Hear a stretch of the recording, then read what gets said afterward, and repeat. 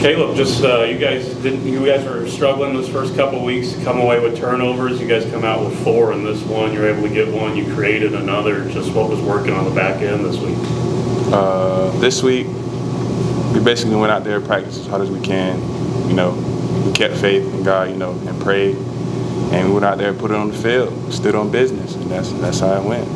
Just was it? What kind of differences were there? You guys, I'm sure, were trying to do a lot of that before the first couple of weeks, but just kind of what changed with that back group to where you guys were able to have a little more success? Well, when you lose, you kind of don't like losing. You know what I'm saying? We don't plan to lose whoever we play.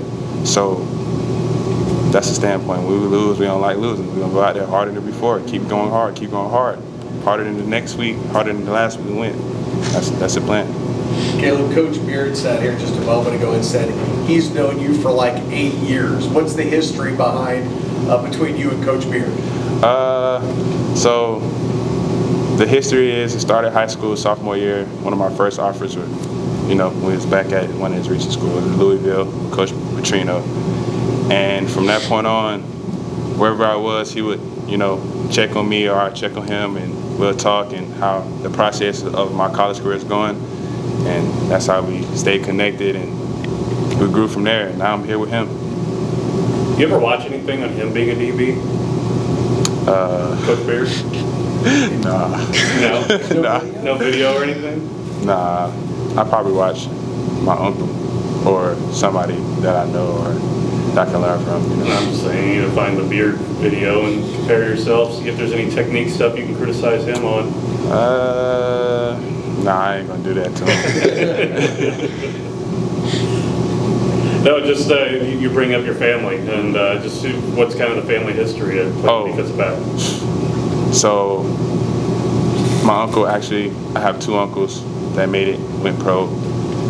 John Covington, he played the Indianapolis Colts and the 49ers for a minute in the NFL, and he played at Notre Dame as well in college. And then my other uncle, Brian Covington, he made it pro as well. So I have a very big family full of athletes that just is very competitive. That's what we do, and that's how it is. Do you ever reach out to them? You talk to them often about style or play, or hey, can you give me some technique tips from the top and how that can affect your game? For sure. I just recently went down to see my family, and they told me some tips. And whenever I go back home to Florida, I stay with my uncle that been in the NFL, and we go out to the field and we do some stuff, and he get my feet right. And that's how it be every break, really. Jacob, just a few days coming off that big game, you get Player of the Week. We've been talking about how it's one of the best offensive performances the school's seen. Just good. Have you been able to come down from that, focus on SIU, or just kind of how have you taken in what you were able to do the other day? Yeah, we got in yesterday and watched the film with our position groups, and it was a lot of fun to see all the plays we made.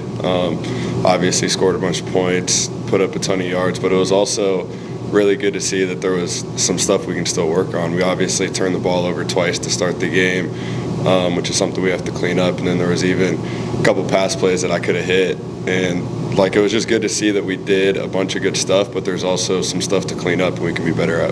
Are you one that smiles about the good things you did, or you look at those 7 incompletions, you're just like, what'd I do there? Yeah, honestly, those stick with me more. I obviously made some good plays, but there was also some plays where I could have had back and could have thrown touchdown to one of our tight ends, could have done a couple other things differently. So listening to you say that reminds me of playing golf with buddies, right? Everybody that plays golf is like, man, if I just made this putt, if I executed this chip, I could have played that much better. Right. Why is that the beauty in the frustration of that moment? I'm not sure, and I do that when I play golf too. So I know exactly what you're talking about, but I think it's just something as competitors, the one miss sticks in your head more than the 3 makes, I guess. So it's just something as a competitor, you're always looking to take the next step forward. And if you're not, you're going to get passed up by somebody else. So I think it's something on our offensive side of the ball we do really well as a unit. And it's just, we honestly just want to take the next step.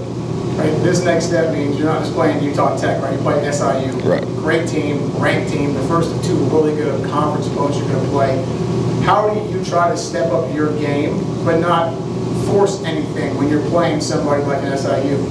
Yeah, it's really just executing each play, not trying to do too much, knowing what my assignment is, knowing what I'm supposed to be looking at, and then delivering the ball on time. If it's a bad play, don't make the bad play worse. It's okay just to throw the ball out of bounds sometime. And I would say that's the number one thing to focus on for me.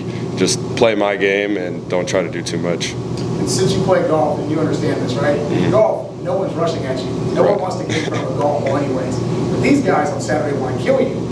So, but how does that same mindset you talk about, of not forcing too much, but staying in the moment, how does golf and football have that same competitive mindset? Yeah, I think golf and playing quarterback actually have, I mean, even closer than any position on the field.